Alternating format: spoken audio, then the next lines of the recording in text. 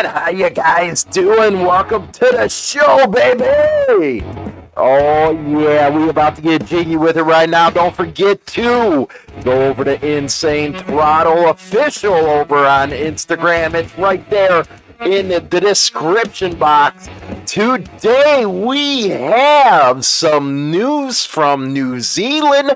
My goodness gracious, what are you guys putting in the food over there? $3.5 million forfeiture so far in this big bust over there. They have all kinds of clubs involved in this one. Holy cow. We're also going to go take a look over at Indianapolis, the club scene out there. Good stuff, man. Good stuff happening over in the club scene over there in Indianapolis. So let's get to it.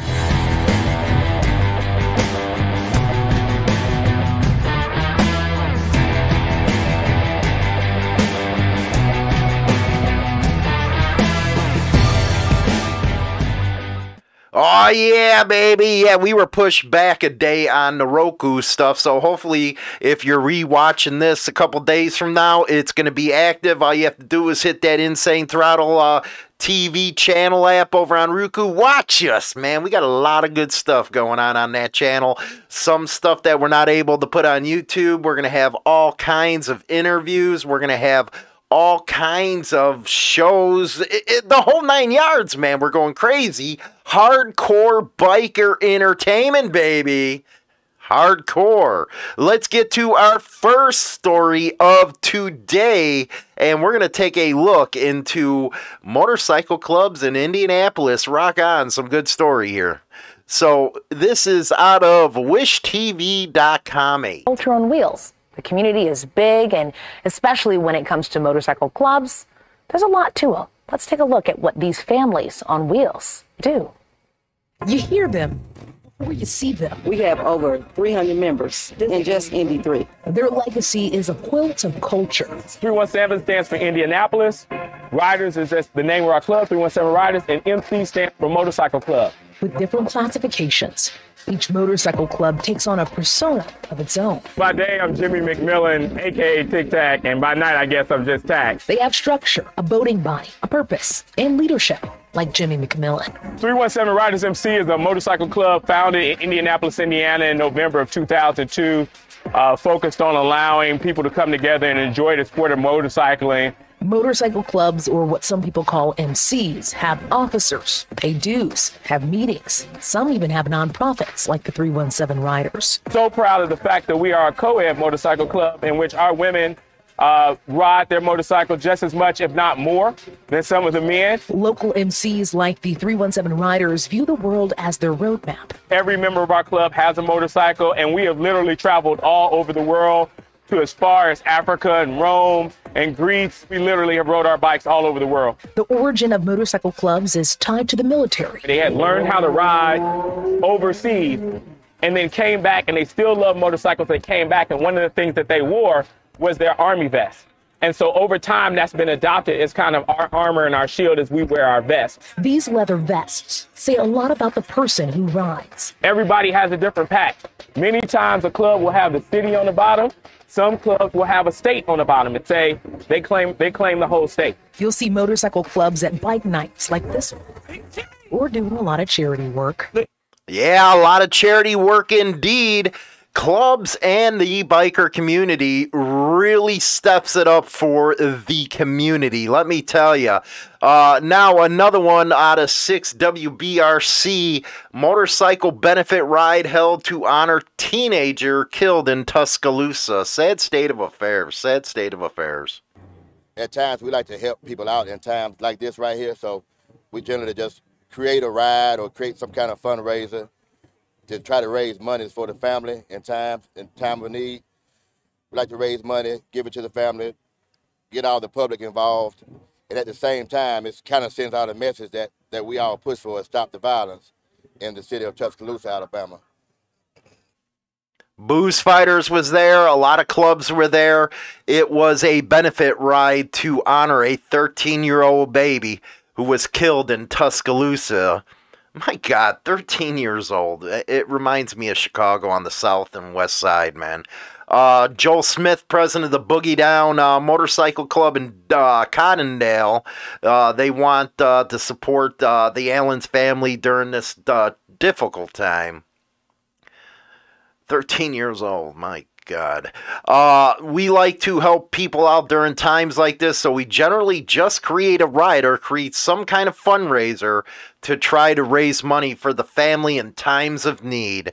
We like to raise money, give it to the family, get the public involved. At the same time, it kind of sends out a message that we all push for, which is stop the violence in the city of Tuscaloosa, Alabama. Rock on, guys. Thanks for helping the family. Going to News 4, Douglas County motorcyclist arrested for weapons and drug charges. This out of Minden, Nevada. Jay Prater, a Douglas County resident, was arrested on Friday for possessing a firearm and controlled substance. According to the Douglas County Sheriff's Officer, he is a member of the POBOB, Pissed Off Bastards of Bloomington outlaw motorcycle gang and Northern Rider prison gang with a criminal history. Next, the DA out of District of Minnesota. Hells Angels member sentenced to 14 years in prison for methamphetamine trafficking. He was sentenced to 168 months in prison, followed by 5 years of supervised release for distributing pound quantities of high-purity methamphetamine. According to the documents between April and July of 2019, Justin Stephen Schmitz, 39, a member of the Minneapolis chapter of the Hells Angels Motorcycle Club, sold multiple pounds of high-purity methamphetamine to an undercover officer for approximately 6 G's a pound. He pled guilty in August 14th of 2020 to 1 count of meth distribution. And he was also, let's see here, he absconded from a treatment center and fled to Cali, where he remained a fugitive for nearly 3 months before being apprehended. The ATF and DEA and police, everybody was involved in that. Now, over in New Zealand, holy cow, our main story for today, 7 arrests, $3.5 million restrained as part of a 10-month police operation. There was 7 arrests and that 3.5 in assets as a part of that 10-month operation by police. What are you guys putting in the water over there? That's some money, man. 18 search warrants were executed this week as part of Operation Chestnut. Where do they come up with these deals? Matawatu organized crime unit into the sale and supply of meth and associated offending in Tasman, Wellington Central, and East Police District. Wow. The first search warrant was carried out in Wellington, leading to the arrest of a 44-year-old man with links to members of the Filthy Few, Hells Angels, Black Power, and Mongrel Mob. He has been charged with 12 offenses, including possession of methamphetamine for supply, conspiracy to deal meth, unlawful possession of a firearm, unlawful possession of a restricted weapon, and money laundering. Woo! They hidden him. 3 Tasman men, 44, 50, and 53, have been charged with drug-related offending, alongside a 36-year-old man, 54, and a 53-year-old woman. I'm telling you what, man, Oz and New Zealand, man, all you guys acting like it's the 60s like it was here in the America, man. My goodness gracious over there. Doesn't help out with all that stuff that you got to fight with, all this bikey law stuff, let me tell you. Wall of Shame, KBTX 3, a Byron police officer arrested for driving while intoxicated during a funeral procession. The Bryan Police Department says one of its officers resigned from her position after an on-duty DWI charge. Kristen Johnson was escorting a funeral procession last month when fellow officers say she displayed signs of intoxication. News 3's Donnie Tuggle is live in the news center tonight. So, Donnie, you learned today that she's been with the department for 14 Damn years. McDonald's. 2 investigations were launched into the former officer's action. She faces a criminal investigation which is ongoing. However, the department's investigation is closed because she resigned from her position. We spoke with Bryan Police Chief Eric Buskey and the Texas Commission on Law Enforcement to find out what's next for Johnson. I guess he goes to Melon's Big and Tall store. The future is uncertain following her arrest this week. The charges stem from an incident going back last to month school. That's with Rodney Dangerfield, by the way. While intoxicated. Officers noticed during the escort that there was some erratic driving by Officer Johnson. They talked to their sergeants about it when they got back to the station.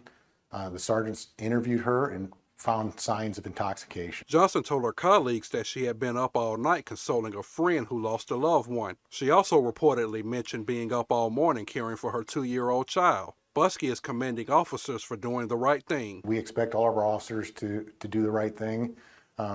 Just because we're police officers. Guess that blue wall's gone. We do. The Texas Commission on Law Enforcement will also conduct its own investigation. So generally speaking, assuming that TCOL has been properly notified of criminal charges, a licensee who is separated from employment by their own choice or their agency's choice is placed on an enforcement hold that prevents them from working at another law enforcement agency. You know she does something with the lips. You just see the creases, the charges and whether Johnson is convicted will ultimately determine her future in law enforcement. For a Class B misdemeanor, it's a minimum of 60 days suspension, maximum of 10 years. A Class A misdemeanor, a minimum of 120 days suspension, maximum of 10 years. And for a felony, it's an automatic statutory revocation. Chief Buskey says resources are available for officers. Hey, they might take her in Chicago, man. They got no cops right now. Help with counseling for people with situations like alcoholism or other problems. The Bryan Police Department, we also have a peer support team. That's a group of officers that have received special. Well, interesting business right there. Usually there was that big blue wall where cops would never talk against other cops. Well, it looks like that's gone right now, man. Different breed here in Chicago with the Irish and Italian cops. You could never get them to break that blue wall. But it looks like it's pretty much gone nationwide. But I do say, you know, if the woman wants, she can come to Chicago. I know they probably hire her. They got cops walking off the job left and right now. Yeah, they even got the suburbs trying to cover for them because there's so many cops, you know, moving on. But that was a pretty good story out of Indianapolis, don't you guys think, with how at least motorcycle clubs, some of them are getting positive attention. You know, it's unfortunate that you'd never get that with any of the 1%er clubs because the news, you know, don't get into that stuff. Like Big Bone says, if it bleeds, it leads. Ain't that the truth? Anyway, on Independent Riders, we will be talking about motorcycle helmets, good or bad. We have a representative of ILM motorcycle helmets coming aboard the panel to talk about us, showing us a couple products, all that good stuff. Also, don't forget to visit us on Instagram at Official Insane Throttle. It's a good old time over there, man. I'm finally getting used to that damn thing. And then, of course, the morning hoot right after this premiere. Myself and Chinatown, we get down and boogieing with it, man. A lot of stuff happened here on Insane Throttle. It is killing it, man. Killing it. So, with that, guys, you don't forget to subscribe to this channel. Pass us around. We don't mind. Pass us around, man. We're free. You guys have a good one. I'm outie. Don't forget to go over to this show over on WMMR TV to download the Insane Throttle radio app. Listen to hard rock, metal, all that stuff 24/7. I'm outie. Talk to you later.